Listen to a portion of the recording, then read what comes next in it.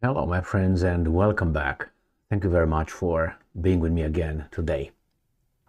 Can't remember who said this, but said something about the old European powers are like old ladies who still think they have it, but they don't have it.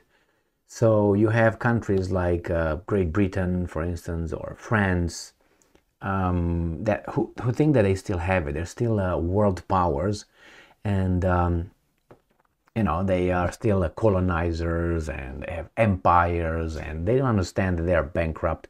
They're almost as strong as, I don't know, Poland. And I'm not looking down on Poland, but they look down on Poland, just so you know. And they act as if they're important, but they can't even keep their troops in Africa anymore. So sometimes when you see friends, in this case, acting as they still have Napoleon and those times, it's laughable.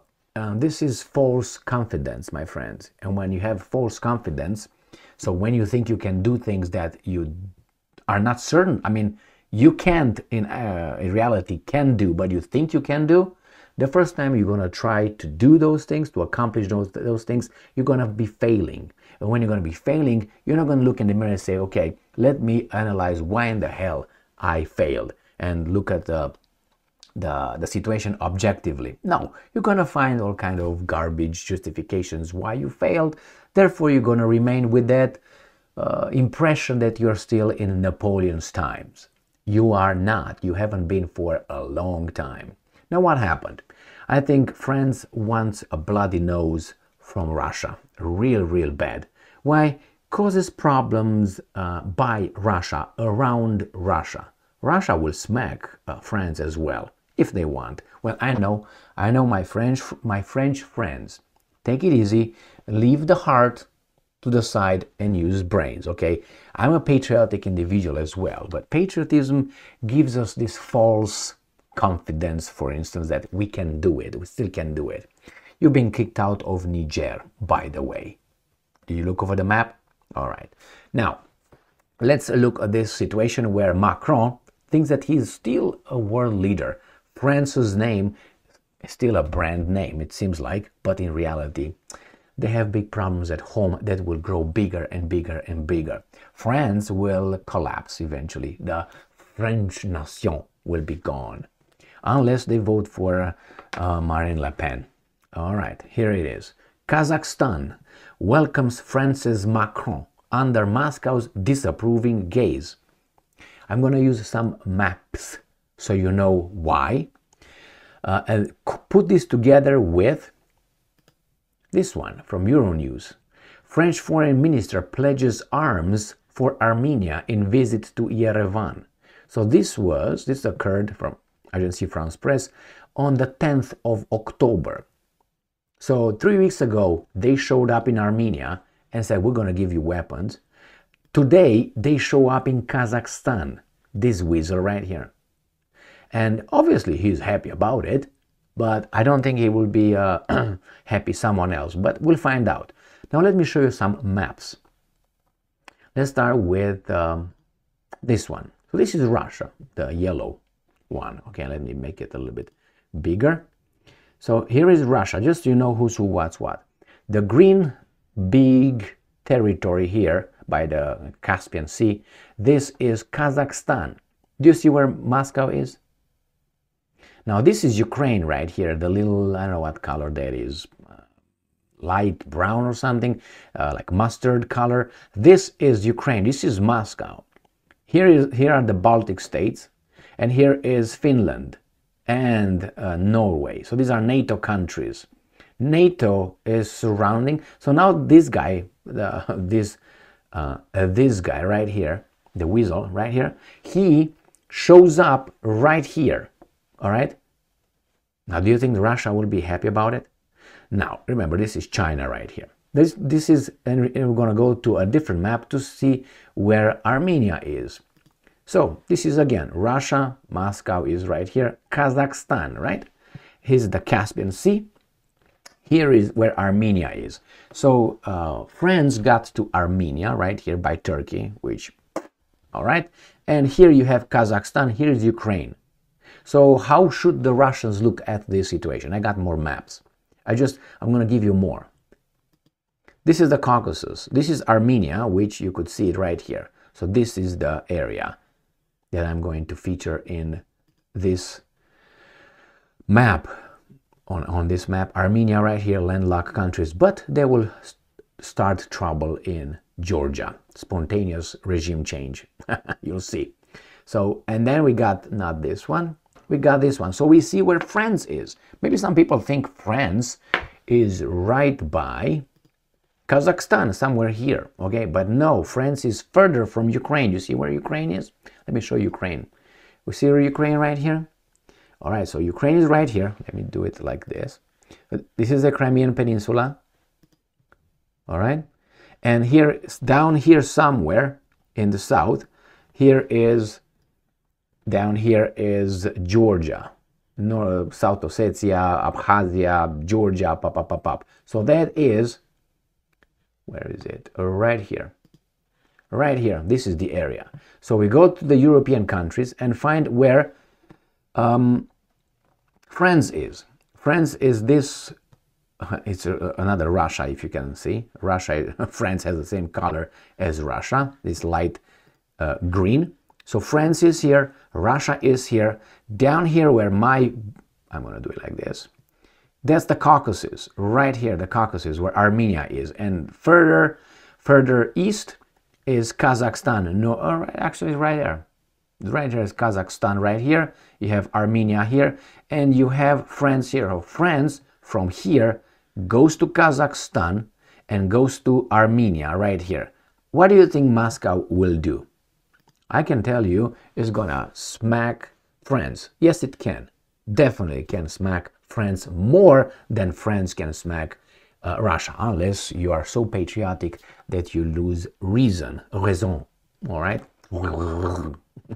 Let's go and see this article here, what these guys want to do.